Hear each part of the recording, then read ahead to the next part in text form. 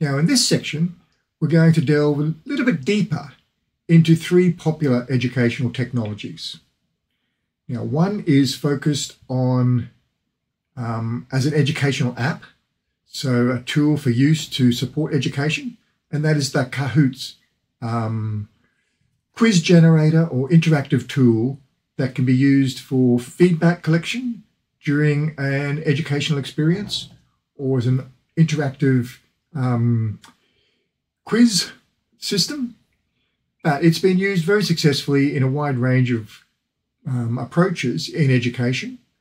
And what I'd like you to do is to delve into this tool, create a quiz, and share that onto Teams so that your colleagues can have a look at what you've created and so that you can look at some of the creations that your other classmates have created.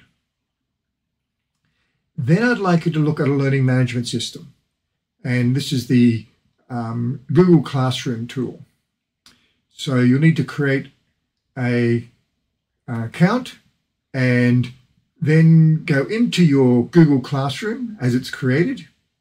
Look at how you can add content, maybe add an assessment item, create an announcement, and then share your Google Classroom with your colleagues so that they can come in and have a look at what you've done within this learning management space, and for you to look at what they have done in the learning management spaces that they have created using Google Classroom. And then finally, we're going to look at a content creation tool. And at the moment, Canva is very popular. It's quite a robust tool, sort of a mix between a web development tool and a image editor, page maker. It's a whole range of different aspects, but it's very useful for making posters, digital media, those sort of aspects. So there's a whole range of templates within this space.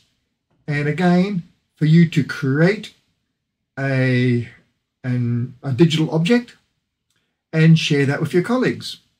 And then for you to also look at what they have created and provide some feedback on how effectively they have utilized the tool for their purposes.